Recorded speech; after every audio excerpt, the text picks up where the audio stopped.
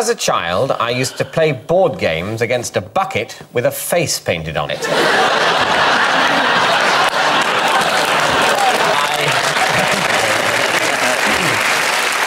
I called this bucket Stephen Tatlock.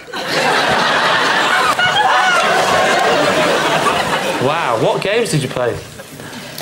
Monopoly. I played a game called Diplomacy.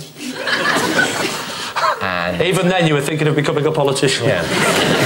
Even then, I'm not a politician. Why Stephen Tatlock? Well, it was basically named after a friend of mine. Who was... Why did you play with Stephen Tatlock? He had no hands. Stephen Tatlock wasn't always there. But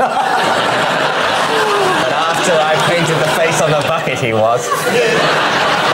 Did he paint the face on the bucket? I think my dad painted the face. Your dad was involved in this sad story? You've decided you haven't got any friends, but lucky day for you is this is Stephen Tatlock. What can I say? My father saw me talking to a bucket and decided to accept that side of my nature. Did your father invent Henry Hoovers afterwards? And this is your girlfriend.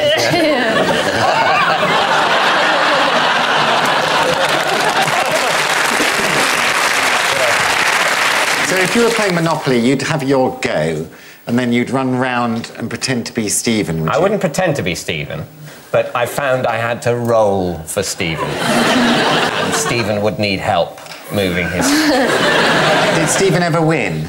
Yes.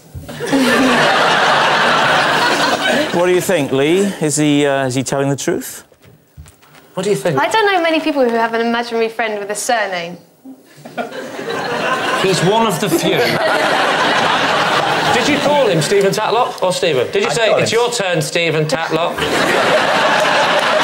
You must do it quickly, or otherwise you'll go the way of the other buckets. Usually I'd call him Stephen. Oh, you were quite friendly then? Yeah. Did Stephen Tatlock know there was an imposter?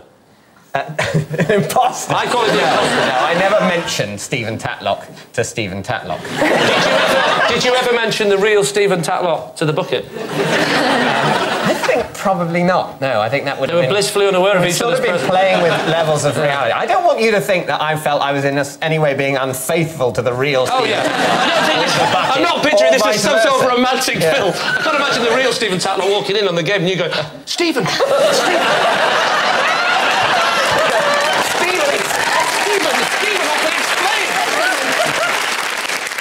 So what do you think then, Lee? Time for a guess. Truth or lie? I think it's true. You think it's true? Don't know why. Well, look at David. We know why. What do you think, Holly? I think... I don't think it's true. I might ask my friend, Boris Dickey. What do you think, Boris Dickey? Boris Dickey says no. It's a lie. So you're saying it's a lie? Yes. You and Boris say it's a lie. OK, Boris David. Dickey! Boris Dickey. David, truth or lie? It is, in fact, a lie.